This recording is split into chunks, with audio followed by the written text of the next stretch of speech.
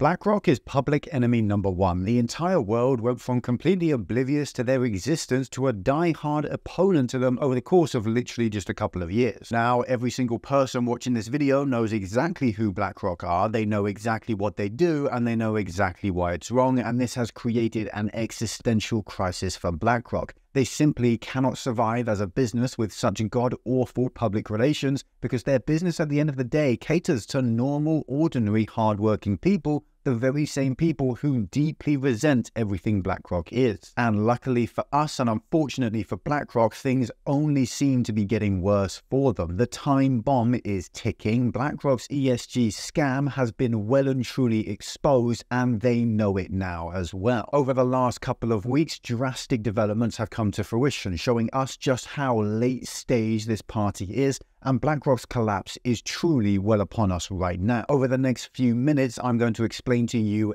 everything, exactly how BlackRock found themselves in this position today and just how bad things really are for them, so stay tuned. Now, BlackRock started off simply as an asset manager, a company that would hold your money for you and put it into an ETF to make it as simple as possible for you to invest. And at first, it really wasn't anything sinister or evil. But as they grew, they saw their influence grow too, and they realized the best way to cement their position in corporate America was to cement their influence over the government and the corporations which their customers invest into. Now, this really isn't a new idea, and BlackRock wasn't the first business to pursue this idea. Goldman Sachs used to run this exact same principle, dominated government in the US to the point where they ended up being nicknamed Government Sachs. Every advisor to a US president, a senator, congressman, or even a governor had a 50-50 chance of being an ex or a future Goldman Sachs employee, and that gave the business ridiculous levels of control over the country, its governance, and it even allowed them to basically rig the financial system in their favor. Now, BlackRock saw this happen, and they decided that Goldman shouldn't have all the fun alone, and that BlackRock ought to be the real ones in charge. So they pursued that exact same strategy and littered the US government with BlackRock employees who were loyal to the greatest paycheck, which obviously came from them and not from any taxpayer. Now, this alone has led to corruption like you wouldn't even believe, and profits out of this world as well for the institution. Is it any surprise that BlackRock have been selected by Biden to run the loaning systems to rebuild Ukraine when the president's senior advisor on issues pertaining to Russia and Ukraine is an ex-BlackRock executive? But BlackRock took things a step further than even that. They realized that there was another tool they could use to seize control, and they called it ESG, environmental, societal, and governance. The truth is, you already know what I'm talking about. And in theory, this would essentially be just a ranking system to determine how moral and good a company is,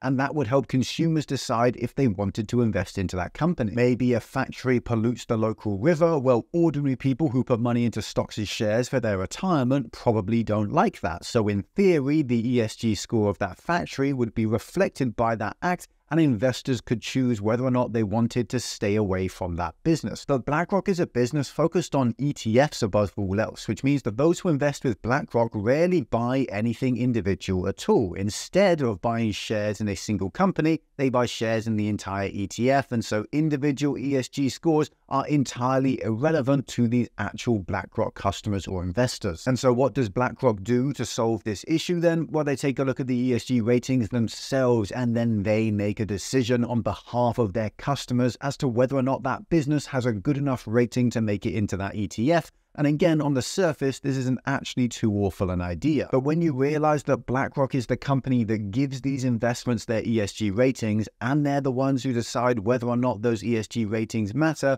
and suddenly the conflict of interest becomes abundantly clear. BlackRock is in the miraculous position of being able to determine whether or not any publicly traded company in America has access to around 50% of every single invested dollar in the entire economy. Essentially, BlackRock decides whether or not businesses can get investment, and they use this reality to further their control and influence over the economy, over the country, and even over the world. Because say a factory does happen to pollute that local river, that's not necessarily a problem, because BlackRock can simply choose to turn a blind eye providing a certain fat envelope is posted through the correct mailbox one morning. And of course, this doesn't all have to be based on something so real like polluting a river, because the S in ESG is literally just someone's opinion. If a business chooses to ignore race entirely when hiring people, to take a look at the candidates entirely based on their merits with no names or in-person interactions to get in the way, BlackRock are the ones who get to choose whether that's a good thing or whether it's a very, very bad thing. BlackRock are the ones who get to decide if a company forcing its entire workforce to go vegan while at the office is a defiant act of fighting back against climate change,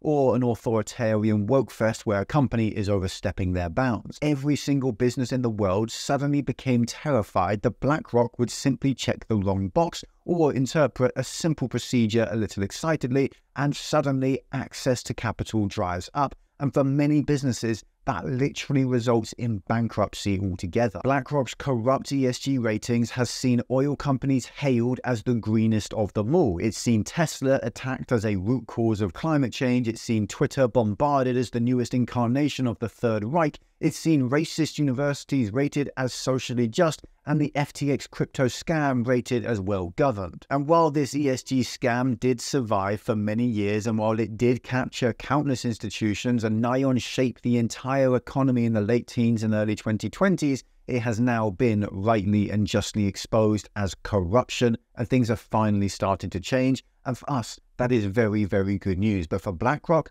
that's as close to an existential crisis as we've ever seen before, and this business is now definitely on the brink of collapse as it tries to navigate this new post-ESG BlackRock detesting world. So we know how BlackRock got to this point, but what exactly is happening right now? Well, put simply, people are fighting back. And not just normal people, but powerful people as well. Of course, public opinion is nothing to turn your nose up against. That alone has the ability to influence the operation of nearly everything in this day and age, and that's 100% the case with BlackRock as well. Just a year ago, BlackRock was forced to publish a press release announcing that they aren't going to be buying up any more single-family homes in America because of the backlash they saw from ordinary people. And while that response from BlackRock was categorically nonsense and frankly bullshit, it does show us just how influential public opinion can be. And take a look at any social media website these days, and the narrative surrounding BlackRock is 100% negative. Whether you are left or right, socialist or capitalist, everyone hates BlackRock, and ESG is a founding reason why. And in political terms, BlackRock is now officially being sued by the state of Tennessee as of December the 18th, just a couple of weeks ago.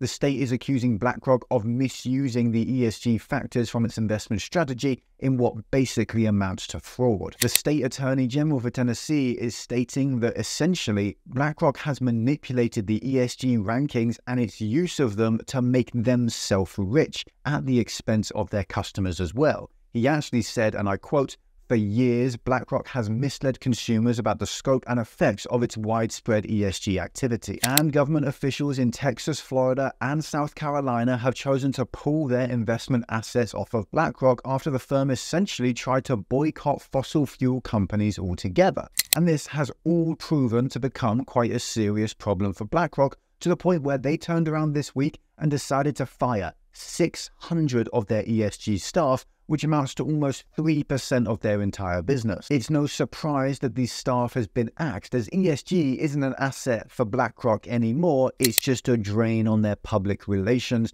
and it actively damages their business every single day. And Larry Fink, the founder and CEO of BlackRock, has announced that he won't even say the letters ESG anymore because of how much negative press it drives for him. And of course, some people will say this is all smoke and mirrors because BlackRock's share price rose by 6% over the course of 2023, but we need to remember that that is after it fell more than 43% from its highs, and that's as the rest of the market rose by more than 20% over the same time period. And of course, I know still, even after all the evidence we've seen, people will still claim that this is all just a conspiracy theory and BlackRock would never want to force us to behave in a certain way.